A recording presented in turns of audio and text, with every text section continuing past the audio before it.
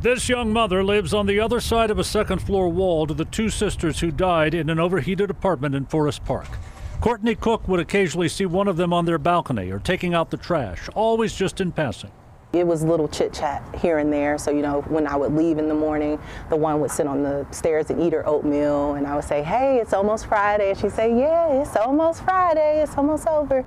The bodies of Teresa and Mary Johnson, who were in their 40s, both with developmental disabilities, were found by a caretaker early Monday.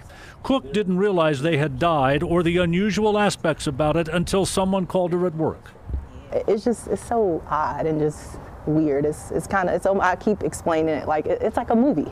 Like, I can't believe this happened so close to me. Management at Forest Meadows Apartments has not responded to our questions about how the furnace malfunctioned and how only one unit in the building where the sisters had lived for 9 years was affected. Police told us Tuesday they're not sure when the malfunction began. It did not regulate and it did not shut off, so the heat just continued to rise.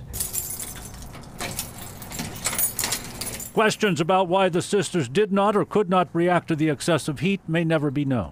Police found nothing to indicate tampering or foul play, only a double tragedy to mark this holiday week.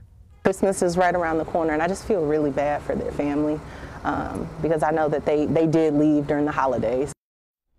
And the physical autopsies have been performed, but the coroner is waiting for additional lab information before making a final finding. A third-party HVAC company police called in to inspect the furnace chose to not comment. John London, WLWT News 5. John.